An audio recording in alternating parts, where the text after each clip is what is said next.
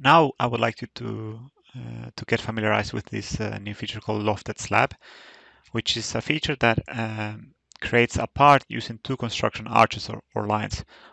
In the ribbon, we also have the possibility to do lofted plates, which is exactly the same functionality, but on the steel side of things.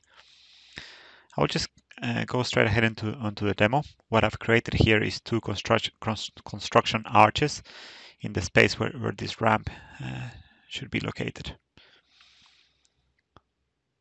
These arches do not need to be parallel to each other, so they can have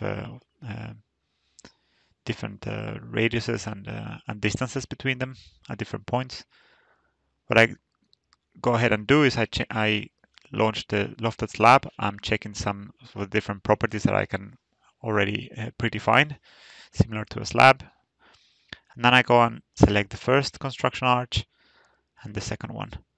And when I click the second one, it creates the slab using those two construction points.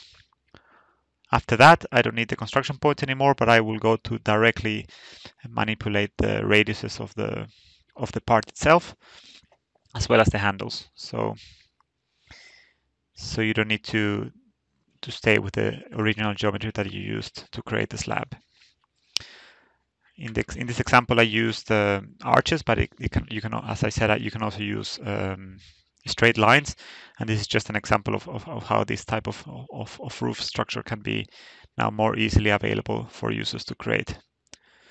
So as you see, we have embarked on this path of creating more complex geometry in order to make your experience of the constructible model more real. And please stay tuned for future versions where I'm sure we'll get even further surprises for you in this department.